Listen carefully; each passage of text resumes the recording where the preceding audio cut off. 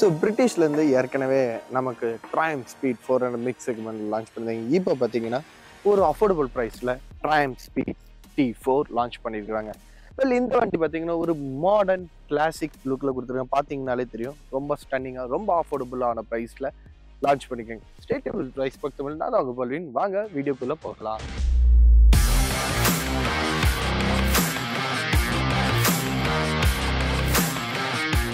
இப்போ ஃப்ரெண்டில் பார்த்தீங்கன்னா உங்களுக்கு ஃபர்ஸ்ட் பார்க்குறது நம்பர் பிளேட் ஒரு ஹோல்டர்லேருந்து வந்திருக்கு. அது கீழே பார்த்தீங்கன்னா ஒரு அழகான ஒரு எல்இடி ஹெட்லைட்ஸ் கொடுத்துருக்காங்க ரவுண்ட் ஷேப்பில். அண்ட் ரெண்டு சைட்லையுமே பார்த்தீங்கன்னா உங்களுக்கு இண்டிகேட்டர்ஸ் வருது. வெல், இந்த வண்டியில் எல்லா லைட்ஸுமே எல்இடியில் தான் கொடுத்துருக்காங்க. இப்போ இந்த ஹெட்லைட் பற்றி சொல்லணும்னா ஏற்கனவே ஸ்பீட் 400 என்ன ஹெட்லைட் இருக்கோ அதே தான் கொடுத்துருக்காங்க. And you get this telescopic folk. So speed 400 பார்த்தீங்கன்னா உங்களுக்கு ஷாம்பைன் கோல்டோட USD ஃபோர்க் வந்திருக்கும். பட் இங்கே பார்த்தீங்கன்னா உங்களுக்கு டெலஸ்கோபிக் ஃபோர்க் கொடுத்துருக்குறாங்க. அண்ட் ஃப்ரண்டில் பார்த்தீங்கன்னா எகெயின் சேம் வாலாய் அண்ட் உங்களுக்கு 110 செஷன் டயர்ஸ் கொடுத்துருக்காங்க. அண்ட் அப்படியே நீங்கள் சைட் வியூவில் பார்க்கும்போது இப்போ நீங்கள் பார்த்துருக்கிற கலர் பார்த்தீங்கன்னா வைன் ரெட் கலர். எகெயின் இதில் வந்து ஒரு ட்ரிபிள் டோன் கொடுத்துருக்காங்க. உங்களுக்கு wine red, grey and black கொடுத்துருக்காங்க. அண்ட் இந்த இடத்துல ட்ரையம்ங்கிற அந்த நேம் பார்த்தீங்கன்னா 9 இடத்துல கொடுத்துருக்குறாங்க. அடுத்தபடியாக பார்த்தீங்கன்னா இந்த சீட். ஸோ சீட் பார்க்கும்போது ஒரு மாடர்ன் ஒரு கிளாசிக் லுக்லேயே சீட் கொடுத்துருக்காங்க. உங்களுக்கு இந்த ஸ்டெப்ஸும் கொடுத்துருக்காங்க. பட் இந்த சீட்டில் ஒரு சின்ன அப்கிரேட் பண்ணியிருக்காங்க. அது என்ன அப்படின்னு சொல்லி பார்த்தீங்கன்னா இந்த சீட் வழக்கத்துக்கு மாறாக ஒரு 10 mm இன்க்ரீஸ் பண்ணியிருக்காங்க. ஸோ இங்கே பார்த்தீங்கனாலே தெரியும், இந்த 10 mm இன்க்ரீஸ் ஆகிருக்கிறதுனால என்ன விஷயம்னா இந்த வண்டியோட சீட்டிங் ஹைட்டும் இன்க்ரீஸ் ஆகிருக்குது. ஸோ இப்போ பார்த்தீங்கன்னா இந்த வண்டியோட சீட் ஹைட் பார்த்தீங்கன்னா 806 mm உங்களுக்கு சீட் ஹைட் வருது. அண்ட் கிரவுண்ட் கிளியரன்ஸ் பார்த்தீங்கன்னா உங்களுக்கு 170 mm கிரவுண்ட் கிளியரன்ஸ் வருது. அண்ட் அப்படியே பேக்கில் வந்தீங்கன்னா எகெயின் இந்த சீட்டுக்கு பேக் சைடில் ட்ரையம் லோகோ இருக்கும். அண்ட் உங்களுக்கு ஒரு கிராப் ரெயில்ஸ் கொடுத்துருக்காங்க. அண்ட் ஸ்பீட் 400 என்ன டெயில் லைட் வருதோ அதே தான் கொடுத்துருக்காங்க. சேம் இண்டிகேட்டர் LED வந்திருக்கு. இப்போ எக்ஸாஸ்ட் பற்றி சொல்லணும்னா ஸ்பீட் 400 பார்த்தீங்கன்னா உங்களுக்கு ப்ரஷ் ஃபினிஷில் எக்ஸாஸ்ட் கொடுத்துருக்காங்க. பட் இங்கே வந்து பார்த்தீங்கன்னா பவுடர் கோட்டிங்கில் பிளாக் கலரில் எக்ஸாஸ்ட் கொடுத்துருக்குறாங்க. இப்போ பார்த்தீங்கன்னா இன்ஜினும் பார்த்தீங்கன்னா உங்களுக்கு இந்த இடத்துல அந்த விங்ஸ் அந்த ஏர் போகக்கூடிய இடத்துல பார்த்தீங்கன்னா ஒரு டைமண்ட் கட் லுக் கொடுத்துருக்காங்க. ஸோ இங்கே வந்து ஃபுல்லாக பிளாக்காக இருக்கும். இந்த இடத்துல பார்த்தீங்கன்னா உங்களுக்கு வந்துட்டு அந்த ஒரு டைமண்ட் கட் ஃபினிஷிங் கொடுத்துருக்குறாங்க. ஸோ இப்போ இந்த வண்டியோட கம்ஃபர்ட்டும் அண்ட் ஸ்விட்ச் குவாலிட்டியும் பார்க்கலாம். ஸோ இப்போ என்னோட ஹைட் பார்த்தீங்கன்னா 6 feet ஹைட் இருக்கிறேன். என்னோட லெக்ஸ் பார்த்தீங்கன்னா ரொம்ப பிளான்டடாக கீழே இருக்குது. நீங்கள் ஒரு 5.8லேருந்து ஒரு 5.10 வரைக்கும் ரொம்ப கம்ஃபர்டபுளாக இருக்கலாம். ஒரு 5.5 இருந்தீங்கன்னா கொஞ்சம் டிப்டோவாக இருக்கும். பட் ஒரு 5.3 இருந்தீங்கன்னா கொஞ்சம் கஷ்டமாக இருக்கலாம். ஏன்னா இந்த வந்து 10 mm சீட்டிங் இருக்குது. பட் அதில் ஒரு விஷயம் இருக்குது, என்ன அப்படின்னு பார்த்தீங்கன்னா ரொம்ப குஷனிங்காக சாஃப்டாக இருக்குது. ஸோ உங்களுக்கு லாங் டிஸ்டன்ஸாக இருக்கட்டும் இல்லை ரொம்ப நேரமும் ரைட் பண்ணிக்கலாம். இப்போ பார்த்தீங்கன்னா இந்த ஸ்விட்ச் குவாலிட்டி. ஸோ ஸ்விட்ச் வந்து ரொம்ப பயங்கரமாக குவாலிட்டியாக கொடுத்துருக்காங்க. உங்களுக்கு ஸ்பீட் 400 ரைட் பை வரும். இங்கே பார்த்தீங்கன்னா உங்களுக்கு ரைட் பை வயர் வராது. 2 ஆக்சிலேட்டர் கேபிள் தான் வரும். எஸ்ங்க, இதில் வந்து மேனுவல் ஆக்சிலேட்டர் கேபிள் தான் இருக்குது. அதனால இதில் ட்ராக்ஷனுங்கிற ஒரு ஆப்ஷன் கிடையாது. சுவிட்சஸ் எல்லாமே ரொம்ப ஈஸியாக ஜஸ்ட் ஃபிங்கர் வச்சு ஆக்சஸபிள் பண்ணுற மாதிரியே தான் கொடுத்துருக்காங்க.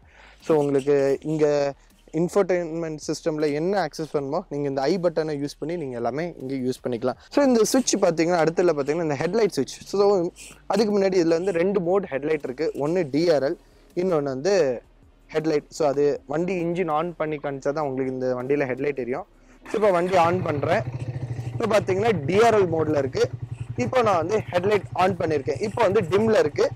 ஸோ இப்போ உங்களுக்கு பிரைட் வேணுன்னா இந்த பாஸ் சுவிட்சை ஃப்ரண்டில் தள்ளினீங்கன்னா உங்களுக்கு பிரைட் வந்துடும். அப்படியே இது பண்ணிட்டீங்கன்னா உங்களுக்கு டிம்ல வந்துடும். அண்ட் இப்போ வந்து பாஸ் சுவிட்ச், அதே சுவிட்சை வந்து நீங்கள் பாஸ்க்காகவும் யூஸ் பண்ணிக்கலாம்.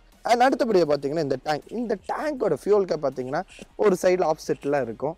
அது மட்டும் இல்லாமல் இந்த டேங்கோட டிசைன் வந்து ரொம்ப ஒரு டியர் ட்ராப் லுக்கில் இருந்தாலும் ரொம்ப அழகாகவே கொடுத்துருக்காங்க. என்ன விஷயம் அப்படின்னு பார்த்தீங்கன்னா நான் இப்போ கால் இங்கே வைக்கிறேன், ரொம்ப பிளான்டடாக இங்கே இருக்கும். இந்த மிரர்ஸ் பற்றி சொல்லணும்னா இது வந்து ஒரு 4 inch ரவுண்ட் ஷேப்பில் உங்களுக்கு ரவுண்ட் மிரர்ஸ் கொடுத்துருக்காங்க. வெல், ரொம்ப அஃபோர்டபுளான ஒரு நல்ல ஒரு லுக் கிளாசிக்காக இருக்குது, குவாலிட்டியாகவும் இருக்குது, ரொம்ப விசிபிளும் எந்த காம்ப்ரமைஸும் இல்லைன்னே சொல்லணும். பட் ஸ்பீட் 400 பார்த்தீங்கன்னா உங்களுக்கு இங்கே வந்து பார் அண்ட் மிரர் வரும். இங்கே வந்து அந்த இடத்துல ஒரு காஸ்ட் கட்டிங்கிற ஒரு விஷயத்த கொண்டு வந்திருக்காங்க. ஸோ அந்த இடத்துல உங்களுக்கு இந்த பார் ஹேண்டில் பார் மவுண்டட் மிரர்ஸ் கொடுத்துருக்கேன். ஸோ இப்போ நான் போயிட்டு இருக்கிறேன்னா இதான் என்னோட சீட்டிங் போஸ்டர். ரொம்ப கம்ஃபர்டபுளாக இருக்குது. நான் சடனாக பிரேக் அடித்தா கூட வண்டியில் எங்கேயும் மூவ் ஆக மாட்டேன். ஏன்னா ரொம்ப பிளான்டடாக இந்த டிசைன் கொடுத்துருக்குறாங்க. சீட்டும் கிரிப்பாக இருக்குது. எனக்கு இங்கே டேங்கு என்னோட லெக் தைஸ் வந்து அதில் ஹோல்ட் பண்ணுறதுக்கு பர்ஃபெக்டாகவே ஷேப் கொடுத்துருக்குறாங்க. ஸோ அடுத்தபடியாக பார்த்தீங்கன்னா பை ஸ்டாண்டர்டாக வந்து உங்களுக்கு இந்த லெக் கார்டு வருது. ஸோ சேஃப்டி வைஸில் பஜாஜில் உங்களுக்கு லெக் கார்டு கொடுத்துருக்காங்க. அண்ட் பார்த்தீங்கன்னா உங்களுக்கு பிரேக்ஸும் கொடுத்துருக்காங்க. ஸோ பிரேக்ஸ் பற்றி சொல்லணும்னா உங்களுக்கு பை பிரம்போ, அதாவது பை பிரேக் பேட்ஸ் தான் கொடுத்துருக்காங்க. ஃப்ரண்டில் பார்த்தீங்கன்னா உங்களுக்கு 300 mm டிஸ்க் பிரேக்ஸ் கொடுத்துருக்காங்க. பேக்கில் பார்த்தீங்கன்னா உங்களுக்கு 230 mm டிஸ்க் பிரேக் கொடுத்துருக்காங்க.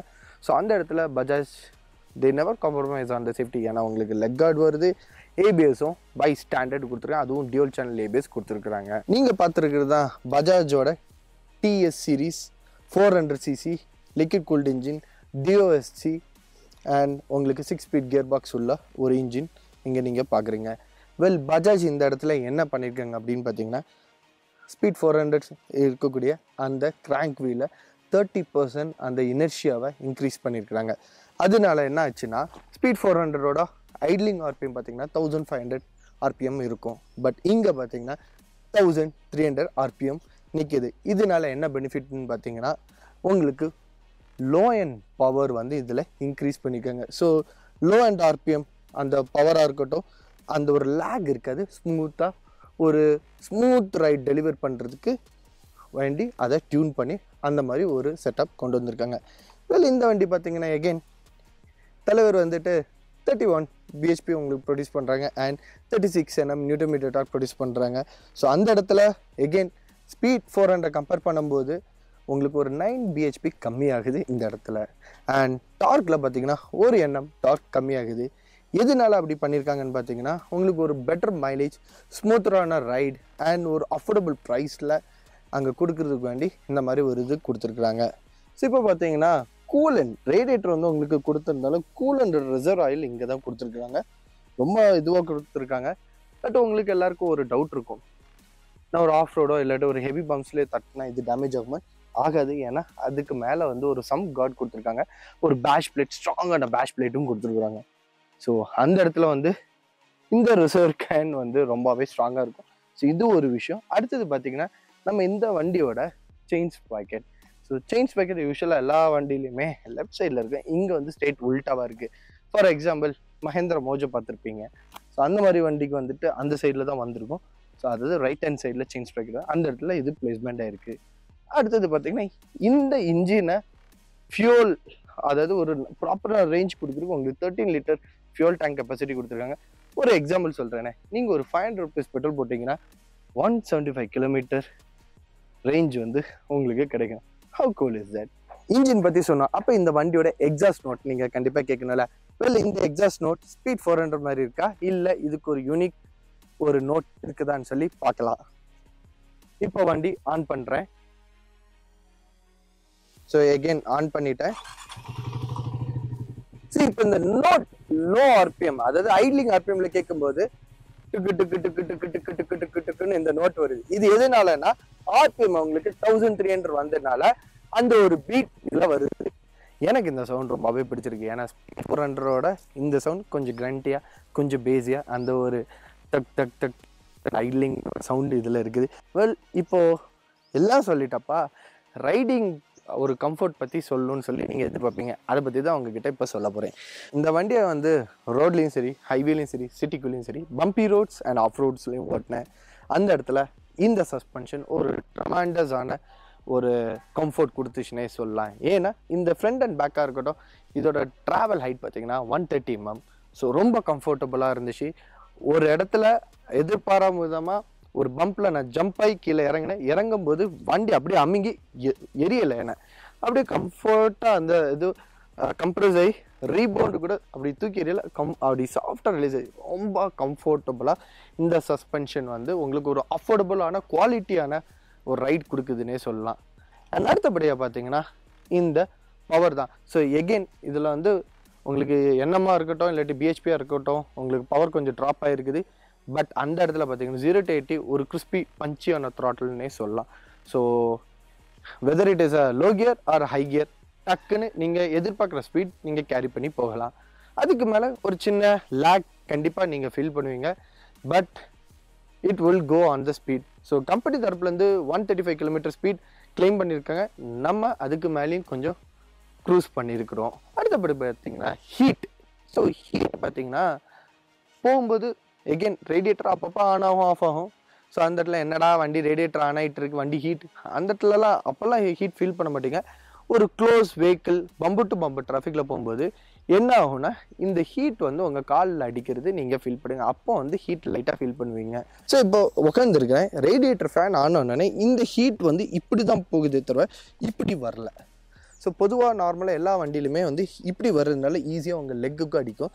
ஸோ இது வந்து இப்படி அடிக்கிறதுனால உங்களுக்கு அடிக்கிறது பக்கத்தில் இருக்கவங்களுக்கு இந்த ஹீட் வந்து தெரியும். ஸோ அதனால நீங்கள் ஒரு பம்பு டு பம்பு டிராஃபிக் போகும்போது ஸோ அந்த வண்டியில் டிஃப்ளெக்ட் ஆகி கால் அடிக்கிறது தான் நீங்கள் ஃபீல் பண்ணுவீங்க. அடுத்தது நான் ஒரு கான் என்னன்னு பார்த்தேன்னா இந்த பிரேக்ஸ் வெல் பர்ஃபெக்டாக காலிப்ரேட் பண்ணியிருக்காங்க, ரொம்ப நல்லாவே இருக்குது. பட் ஒரு சில இடத்துல நீங்கள் அதாவது ஒரு ஆஃப் ரோடு அந்த மாதிரி ஒரு இடத்துல போகும்போது பேக் பிரேக்கை டிபெண்ட் பண்ணிங்கன்னா கண்டிப்பாக பேக் பிரேக் அந்த அளவுக்கு எஃபர்ட் இல்லைன்னு தான் நான் சொல்லணும்.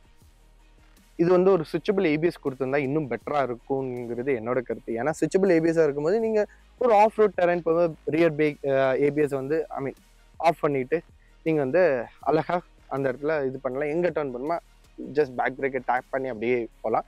அது ஒன்று இல்லைங்கிறது என்னோட ஒரு சின்ன ஒரு இது. அடுத்தபடியாக பார்த்தீங்கன்னா எல்லா வெஹிக்கிள்லையுமே பார்த்தீங்கன்னா உங்களுக்கு ஒரு ப்ளூடூத் கனெக்டிவிட்டி கொண்டு வந்திருக்கிறாங்க. இந்த ட்ரைன் ஸ்பீட் 400 இருக்கட்டும், இல்லை நம்ம T4 இருக்கட்டும், அந்த Bluetooth connectivity turn by turn navigation option கொடுக்கல. அது கொடுத்துருந்தா இன்னும் பெட்டராக இருக்குங்கிறது என்னோட ஒரு ஒப்பீனியன் நான் சொல்லலாம். ஸோ அடுத்தபடி பார்த்தீங்கன்னா இந்த வண்டியோட வெயிட் ஸோ 180 kg இதோட ட்ரை வெயிட்.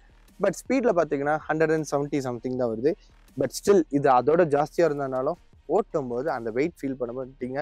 ரொம்ப நிம்பிளாக, ரொம்ப அஜலாக, ரொம்ப கம்ஃபர்டபுளாக நீங்கள் க்ரூஸ் பண்ணி இந்த வண்டியில் போகலாம். ஸோ இது வந்து ரொம்ப அஃபோர்டபுள் ப்ரைஸ் எப்படி பண்ணியிருக்காங்க அப்படின்னு பார்த்தீங்கன்னா ஒன்று வந்து டெலஸ்கோபிக் ஸ்போக், ரெண்டாவது பார்த்தீங்கன்னா உங்களுக்கு ரியரில் 140 டயர் வரும். அடுத்தபடியே பார்த்தீங்கன்னா உங்களுக்கு இதில் ரைட் பை வயர் வரணும். இங்கே வந்து மேனுவல் கேபிள்ஸ் தான் கொடுத்துருக்காங்க. ஸோ அதனால உங்களுக்கு ட்ராக்ஷன் கண்ட்ரோல் இதெல்லாம் கிடையாது.